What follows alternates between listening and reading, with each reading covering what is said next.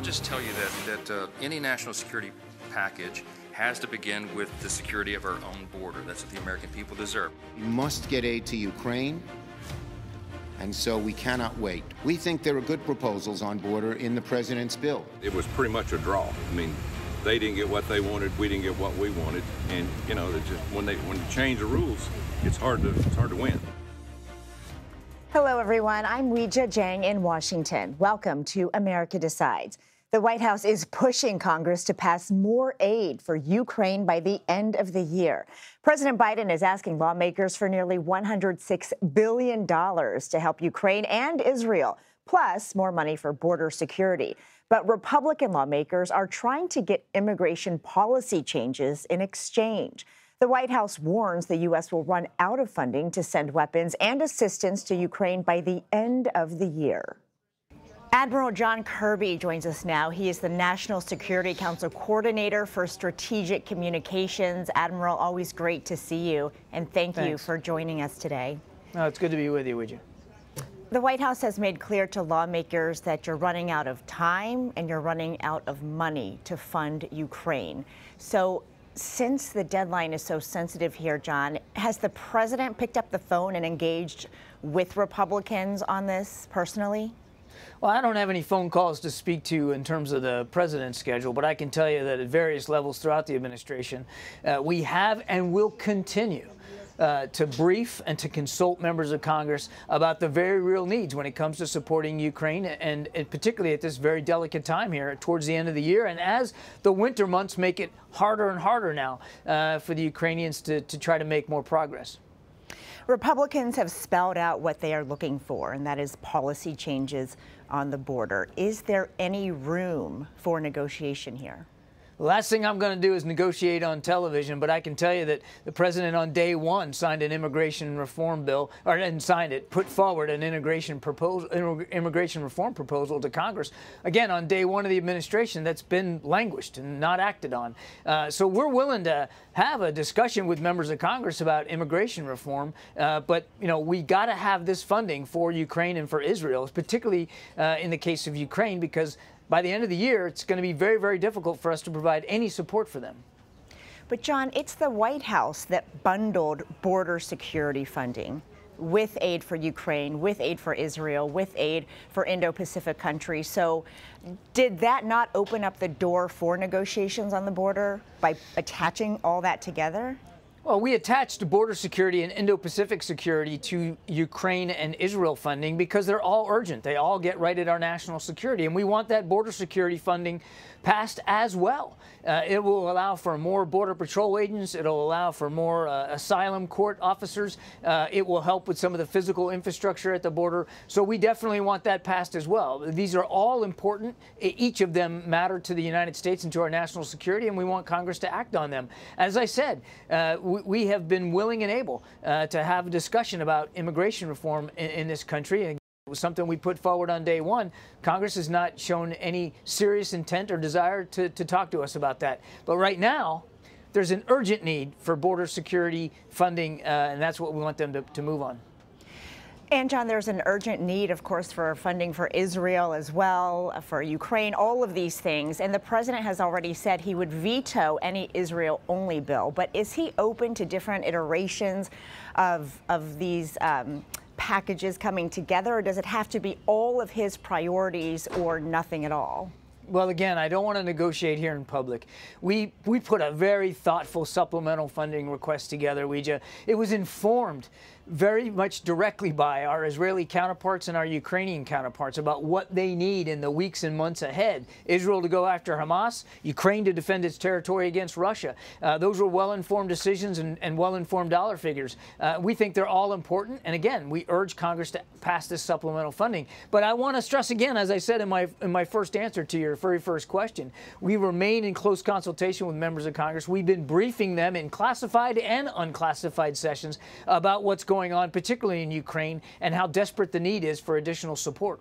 And before I let you go, Alabama Republican Senator Tommy Tuberville has announced that he is dropping his hold on military nominations, except for 4-star general and flag officers. So it's not all, but it's way more than nothing. So can you talk to us about how this will impact military readiness and what it means to have a hold on, nearly a dozen of those four-star generals? Yeah, great question, Ouija. First of all, obviously, we're glad to see that the hold's going to get lifted. That will free up these several hundred officers to now move on with their lives, take new assignments, lead our troops in critical missions. But we got to get those 4 stars confirmed as well, because they're leading at the very top leadership level. They're responsible for some very, very strategic issues around the world.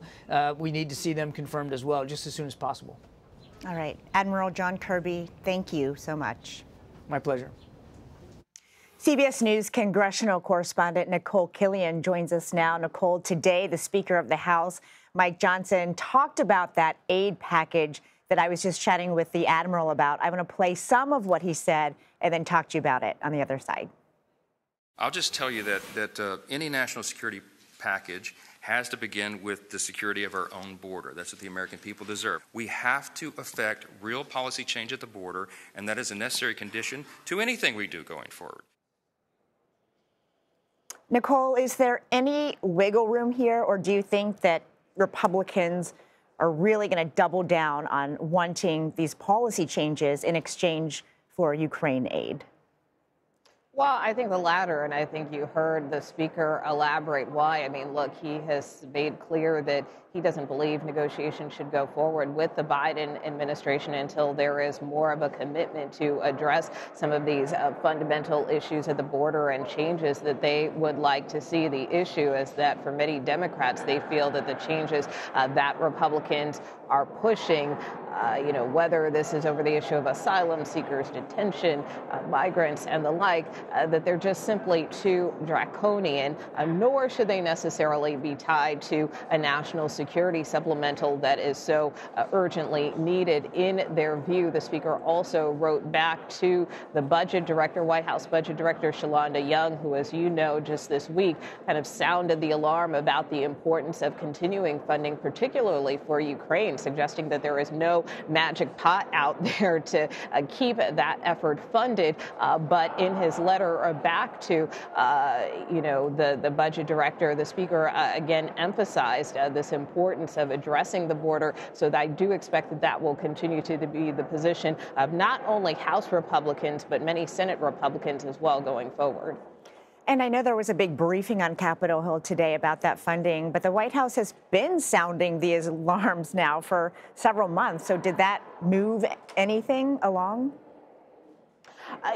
Again, I think all sides are pretty entrenched in their positions, and certainly keep in mind there are many Republicans who are supportive of the need to provide Ukraine with additional aid. But, in the view at least of the speaker and many House Republicans, they simply want more accountability. They want to know exactly how this money is spent, how it is being implemented, and they want more information on the overall strategy before they say they can proceed. And Nicole, I want to ask you about former interim speaker Patrick McHenry, who of course was leading the House as much as he could when there was a big question mark about who would be the permanent speaker. He has now said that he is not going to seek re-election.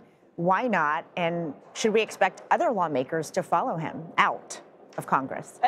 Well, many lawmakers have already run for the exits, so much so in record numbers. And now, of course, Patrick McHenry becoming the latest, which is notable because, of course, he was the one who kind of saved the day, right, during that protracted speaker battle earlier this fall, serving as the acting speaker, the speaker pro tem. But look, and also keep in mind that he was a key ally of former Speaker Kevin McCarthy. He is someone who is very integral to that debt limit deal that we saw earlier this year. So it is a loss in terms of the Republican conference, as he was kind of one of the more moderate members, but certainly a sign of what we were seeing writ large here in the Capitol, as many members, both in the House and Senate, have announced that they won't seek re-election next year, in particular because many of them frustrated with the way this place is working, or the lack thereof. And that is something that you cover for us every single day. Nicole, thank you so much for being with us. You bet. Next, we hear from Connecticut Democratic Senator Chris Murphy, who is a part of a bipartisan group of lawmakers working on a border security negotiation. You're streaming America Decides. We have to effect real policy change at the border, and that is a necessary condition to anything we do going forward. We go home to our town halls, they ask us a very important question. How can we be engaged in securing the border of foreign countries if we can't secure our own? Welcome back to America Decides. The clock is ticking for lawmakers to pass the White House's aid plan for Ukraine and Israel. House Speaker Mike Johnson is among the Republicans demanding that any national security package begins with securing the southern border. Connecticut Democratic Senator Chris Murphy joins us now. He is leading the charge for Democrats as part of a bipartisan group of 6 senators working to put together a border security package. Senator, thanks so much for joining us. Sure, thanks for having me. So on Monday, you were pretty clear. You said that there was no path forward on reaching a deal. So tell me, has anything changed between then and now? Well, first of all, let me say that I think it's absolutely tragic that we're in this conversation. We all agree that we need to save Ukraine from Vladimir Putin's aggression. And I think it's absolutely heartbreaking that Republicans are insisting this domestic political issue be solved as a ransom in order to save Europe from Vladimir Putin. I have a lot of domestic political issues that I care about. I think the gun violence epidemic is out of control in this country. But I'm not insisting that Republicans agree with me on the issue of gun violence in order to save Ukraine. We need to deal with one crisis at a time. But Republicans have said they will abandon Ukraine, they will hand Ukraine to Vladimir Putin if they don't get what they want on immigration. So I'm in the room trying to figure out if there's a space where Democrats and Republicans can agree on immigration policy changes. Unfortunately, thus far, Republicans have not presented anything to Democrats that we would support, that would frankly be in the best traditions of America's immigration policy. And if they do actually have a desire to get to a compromise, then my door will continue to be open. But in the meantime, the fate of the world hangs in the balance. Ukraine needs this money. They're running out of ammunition as we speak.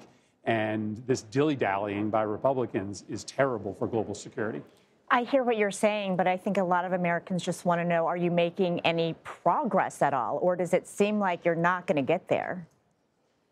I mean, in order to make progress, Republicans have to propose ideas that can pass the House and the Senate. And so far, what I've heard from Republicans is their conservative hardline wish list that does not have the votes to pass the House and the Senate. Remember, probably half or more of the Republicans in the House of Representatives are going to vote against Ukraine aid no matter what's in the package. So this needs to be a true bipartisan agreement. And so far, the ideas Republicans have put on the table, like just closing the border to anyone who's trying to enter the country, even if they are legitimately fleeing terror or torture, those are going to be non-starters with Democrats and not starters with the majority of Americans who do think America should remain a compassionate country. They want fewer illegal crossings, but they don't want to shut down the immigration system to people who have valid claims of asylum. Senator Langford spoke about sort of the state of play this morning. I want to play what he said a little bit and get your reaction on the other side. I'm confident it can be met. It can be done. It's just a matter of everybody staying at the table to be able to finish everything out.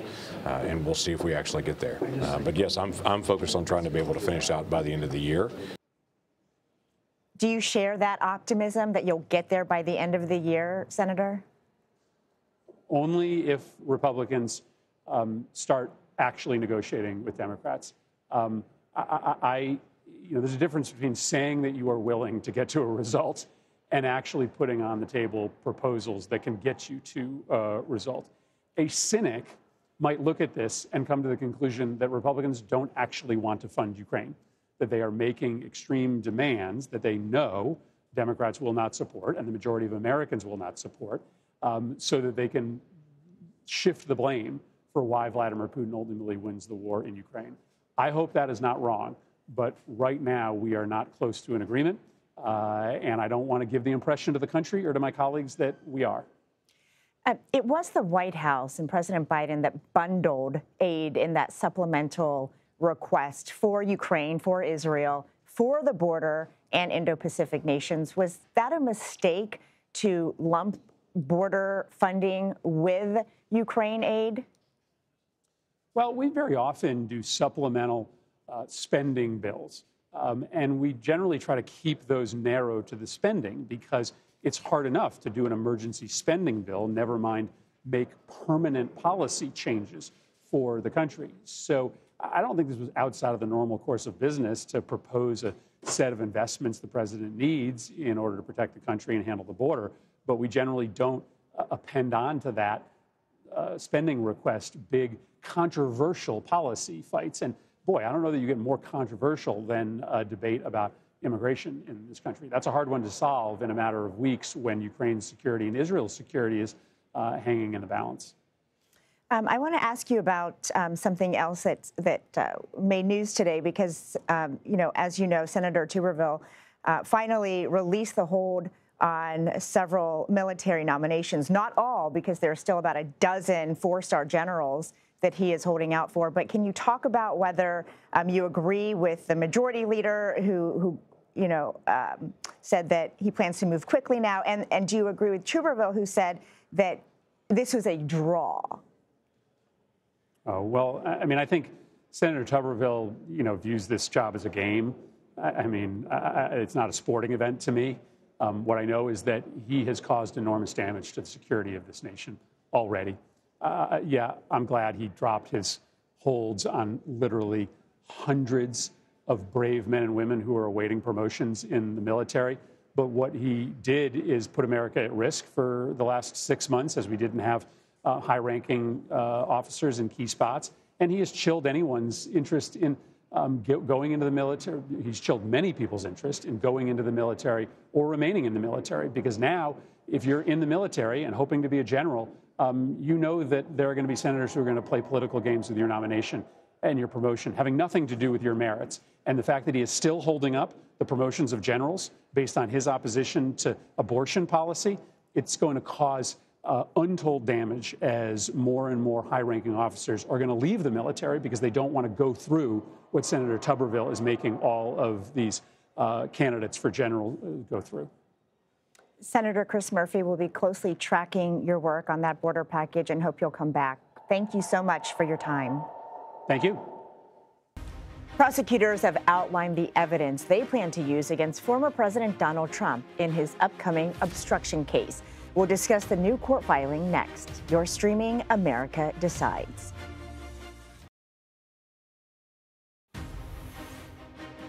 Welcome back to America Decides. Special counsel Jack Smith plans to present evidence that shows former President Donald Trump used the support of Capitol rioters as part of an attempt to block the transfer of presidential power.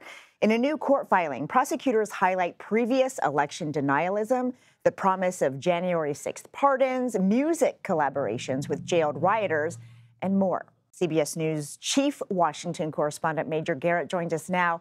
Major, what did we learn today?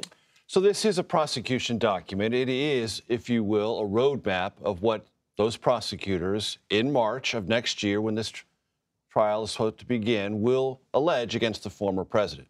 We don't know if it's all going to show up in trial, but it is a roadmap. And it's important that it begins not in 2016, not in 2015, it goes back to 2012, when prosecutors go back and find quotes from then political gadfly Donald Trump saying that votes were switched in the 2012 election from Romney to Obama. False then. Allegations of vote flipping, false in 2020. They also go back to the debate, which I covered in 2016, in which then Republican nominee Donald Trump said he wasn't sure he would concede the election if Hillary Clinton was declared the winner. These things will be part of what the prosecution will allege is a systemic pattern of wanting to, A, sow doubts about elections, B, act conspiratorially, use instruments of power or persuasion to block an election result you disagree with, all of which prosecutors allege culminated in the events leading up to and on January 6, 2021. So they're building their case that January 6th was simply the bubbling over, but this is something that built up for years. They might say the inevitable result of all of this rhetoric and actions. And importantly, from a legal perspective, what the former president's attorneys suggest is, or assert, he's asking questions. He's trying to get to the bottom of things that many voters are concerned about. The prosecutors will allege, no, you were not asking questions. You were not trying to ferret out the truth. You came to a conclusion not based in evidence, and then you tried to use that fraudulent conclusion to deny the rightful occupant of the White House a transition of power and everything that comes with it. And of course, the former president has continued to maintain his innocence. He will not say that tomorrow on the debate stage because he won't be there. He will not. There will be 4 other Republican hopefuls. But I wonder, Major, you know, they're all trying to get to second place right now. He's not going to be there. Do these debates even matter? It's hard to see how they do in the grand scheme of things. A distant second is still a distant second, and that's all what the competition is about right now. It is worth noting that the field is shrinking faster than it has before, certainly faster than it did in 2016. That might give the anti-Trump Republican coalition some prospect of success, but it's still hard to see. Everyone is going to be looking tomorrow night for, is there a moment in which Nikki Haley decisively distances herself in a positive upward direction from Ron DeSantis? Ron DeSantis will be fighting for his political life. Tomorrow night's debate encounter is really between those two and nobody else. And DeSantis has recently called her a puppet after her super PAC reportedly received $250,000, not from Republicans, but from a top Democratic donor. What does that say about Haley? And maybe even more importantly, what does that say about President Biden's campaign? 2 questions. Let me try to get to them. 1, typically politicians care a lot more about who funds the other politician's campaign than voters do, because they want that money that they're not getting. Sure.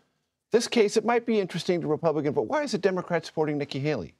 So that might have some traction or salience.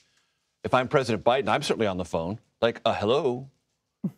I know Trump leads me in some battleground states, but Nikki Haley leads me by even more. And Democrats say out loud, Nikki Haley would be tougher to beat than Donald Trump. We don't really have a method to go after her, at least not yet. We have one to go after former President Trump if he's the nominee. So this will come up tomorrow. The whole puppet idea, are you an establishment figure? Are you a rhino Republican in name only? Nikki Haley will have to deal with that. And I want to ask you about your podcast, The Takeout, which we all love here, because you spoke with former Representative Adam Kinzinger about a potential Liz Cheney run, which of course, has been in the headlines as she promotes a new book and kind of flirts with this idea. So tell us what he said. So Adam Kinzinger describes himself as a homeless Republican, a Republican who won't give up that party identification but feels he is displaced. He can't recognize his party. Worked with Liz Cheney very closely on the House Select Committee on January 6th, and now Liz Cheney has a book, and she says, I might run as a third-party nominee. Is Adam Kinzinger supportive of that? Yes or no? Let's find out. So for her, I mean, if a run as an independent for Liz Cheney damages Donald Trump, then I think it's smart. Go for it, right? It's a good. I would love to be in any other environment where a true conservative party could make a run. The only concern I have, and this is with any third party attempt, is, are you going to just take away from Joe Biden? Are you going to get? And that's it. That's where everyone is who's in this camp of we don't want Trump reelected. Do you hurt Joe Biden's prospects? And Adam Kinzinger also told me he is definitely, if Biden's the nominee, voting for Joe Biden over Donald Trump. Well, thank you very much, Major. We will tune into the entire podcast, and you can do that as well. You can listen to the full interview with the former Congressman Adam Kinzinger on The Takeout. It airs this Sunday at 5 p.m. Eastern on the CBS News app and wherever you like to get your podcasts. And another programming note, we will have special coverage of the 4th GOP presidential debate in Tuscaloosa, Alabama, this Wednesday. That's tomorrow. You can stream an hour-long edition of America Decides at 5 p.m. Eastern and at 10 p.m. for analysis after the debate. That does it for today. You can stream America Decides Monday to Thursday at 5 p.m. Eastern. You're streaming CBS News.